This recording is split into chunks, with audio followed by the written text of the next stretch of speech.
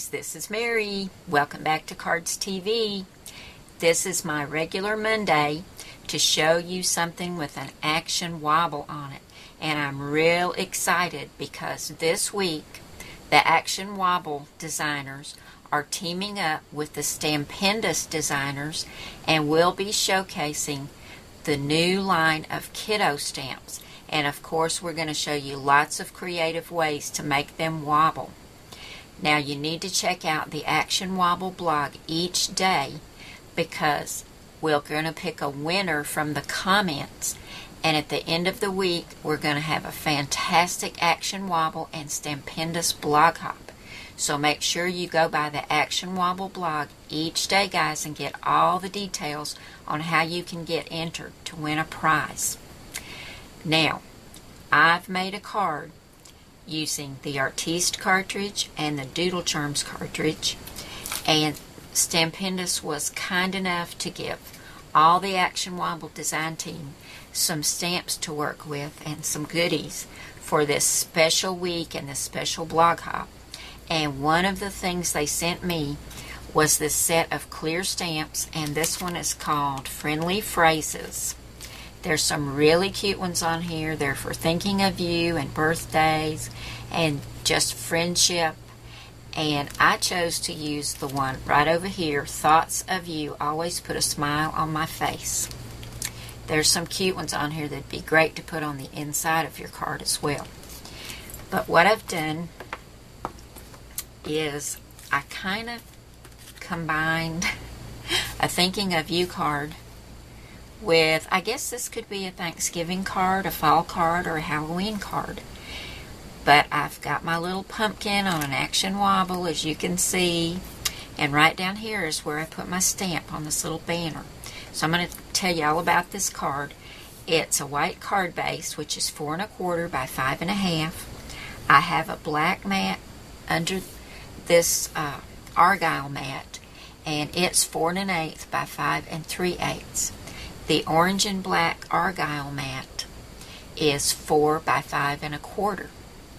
Then I cut a square of black at 3 1/2 by 3 1/2 and cut this cute striped paper at 3 1/4 by 3 1/4. Now these papers came from Studio G, and I got them at Walmart, and guys, they just got tons of Halloween papers and stickers and all kinds of bling and stamp pads and stamps. So if your Walmart carries the Studio G line, check them out because they're getting ready for Halloween. And I was lucky enough to pick up this cute paper there. But I've got this black and striped square up on 1 thickness of foam tape, and I've added a little black button in each corner. The buttons are from Favorite Findings. And my little pumpkin with a smile on his face is from the Doodle Charms cartridge. And you will find him on page 120. I cut the background out of brown on blackout, and then I hit shift over here. I cut the pumpkin face out of orange and the little green vine, I guess is what that is, out of green. And my pumpkin was cut at 3 inches. And it was real simple just to pop him up on that action wobble. I love him.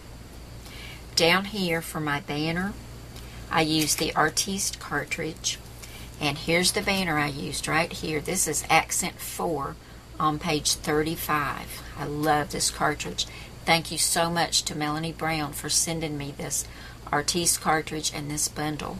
And if you're interested in picking this up, guys, you need to go see Melanie because she is going to give away a Cricut Expression or an E2 with purple end caps.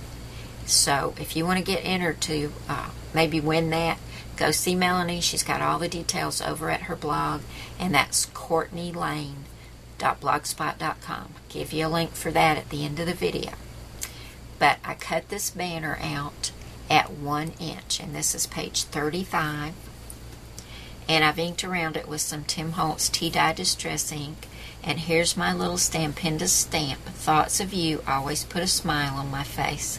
And I wanted to make sure the smile showed up on the pumpkin, so I took some chalk and highlighted that little smile that the Cricut cuts.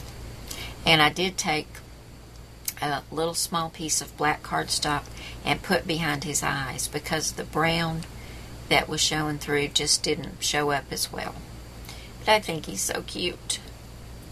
I added a couple of buttons to my banner, and I took some of the thin baker's twine that I love so much that comes from the Royal Castle shop over at the scrapbookingqueen.com. I love this. This is black and white, and just wrapped it around, let's see, 5 times. And my banner is popped up on one thickness of foam tape as well. So there you go, guys. Just wanted to show you that cute little stamp from Stampendas. And I will be back Saturday and show you some of the other goodies that Stampendas sent and how I've used them to make another card. But make sure now you go over and check out the Action Wobbles blog today. It'll tell you what the prize is for the comment today and how you get entered. So don't miss out, guys. And we've got something new for you at the Action Wobble blog every day. So make sure you check it out. Thank you so much for coming by today, guys. And I will see you again really soon. Bye now.